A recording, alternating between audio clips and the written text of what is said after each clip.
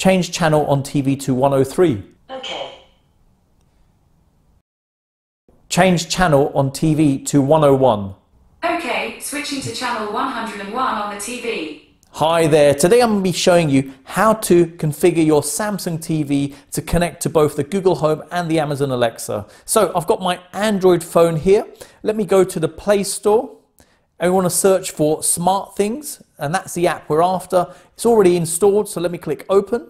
So if you're opening this for the first time, you'll be asked to set up an account. So obviously enter in your credentials, set up an account, and then you'll be presented with this screen. So next thing you need to do is click plus, and you want to say you want to add a device, and we can search for the TV. So I've got a RU7400. If I click search, and that's what appears. So it's the 50-inch model I've got. If I click on there, so it says get started with your TV. Let's click start. Okay, select a location and room for your TV. So this is fine what I've got. Let me click next to that. Turn on your TV using the remote control. It's already on. Okay, and let's give it a moment. So it says it may take some time to connect TV to your phone. Please wait. So it's asking allow Smartthings to record audio. Don't want that, so you can say deny. Check the pin shown on your TV, then enter it below. So there's a pin, as you can see, in the top right hand corner of the TV. So let me enter that in next. Now that's entered in, let me click done and done again.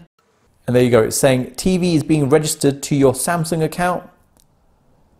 And there you go, if you look on the screen, it says set up via the phone is complete. And next it's saying successfully connected, my home, living room TV, and it's got the TV name there. So you can rename it if you like. So I've only got one smart TV. So if I just call it TV, click done, and there you go, appears there. Now it's added. If I click on there, you can actually control it directly via your phone now. So if I click there, you can see the volume increasing. If I reduce it down, I can change the channel as well. And if I go down here, there you go, navigate via touch, excellent functionality on here. And if we go to close that, and that's it. You can even turn the TV off as well. So if I click there, so let's try turning it on to see if that works as well. There you go, so it turns on as well. So excellent functionality. So now it's set up with Smartthings, we can actually move on to doing it via Google Home. So if I go to the Home app and we go here in the corner, click Assistant Settings, Assistant, Home Control, and then click the plus here. So next we want to search for Smartthings. So let me type that in. And there you go, it's here. So if I click there, and now what it will do, it'll ask for your credentials. So I've already previously entered them in. So it's cached those credentials, so it's saved on the system already. So once you've entered your credentials in, it will ask to request to authorize Google to access your Smartthings account. So all we need to do is select from the box down here, select this, and click authorize.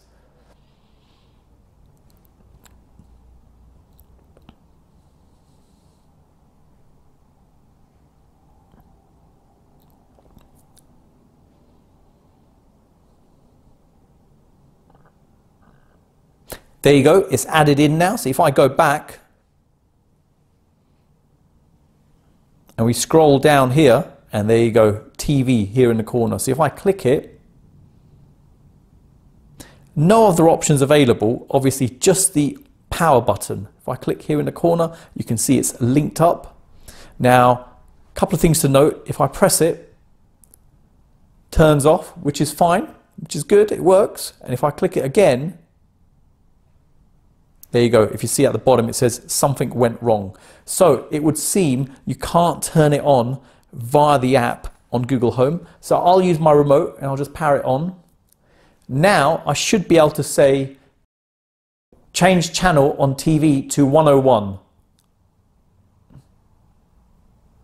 Okay, switching to channel 101 on the TV.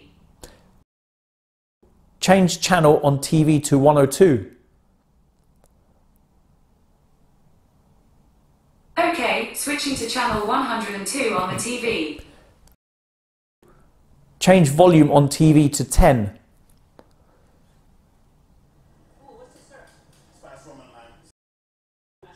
Mute volume on TV.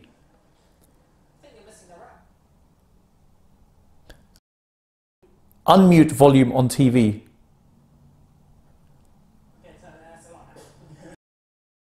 Set volume on TV to 0. And there you go. Excellent functionality, and how easy was that to set up? Next, let me show how to set this up on the Amazon Alexa. So if I go to the Alexa app here, and we click in the corner, and we go to Skills and Games, and we search for Smartthings, and that's the skill just there. So if I click Enable to Use, okay, so it's saying, okay, so if we click Enable to Use, and there you go, it's now prompting to enter in my credentials for Samsung account. So let me do that off camera.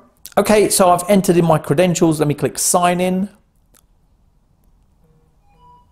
Okay, so it's just giving a warning that a new device is signed in with this account.